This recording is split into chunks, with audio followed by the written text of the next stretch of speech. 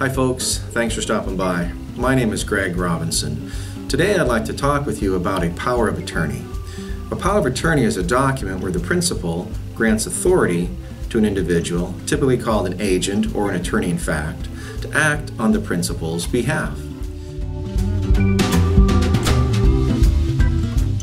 There are many different types of powers of attorney. If the scope is very broad with general powers, typically we call those documents general powers of attorney. If the document is limited in scope, we typically call those powers of attorney limited powers of attorney. And if the authority is only granted to the agent upon the occurrence of a future event, we typically call those types of documents springing powers of attorney because they spring into existence typically upon the occurrence of a future event, which is usually the incapacity or disability of the principal. You've probably heard of the term a durable power of attorney. In order for it to be a durable power of attorney, it must comply with the state statutes where you are a resident of at the time that you execute the document.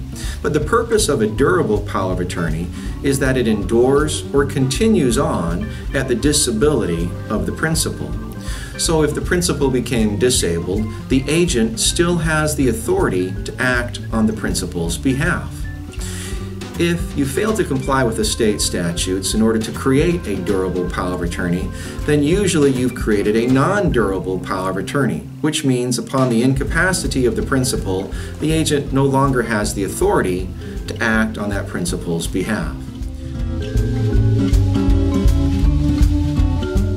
Whether the power of attorney is a durable power of attorney, whether it's a general or limited power of attorney, all powers of attorney cease and are terminated upon the death of the principal.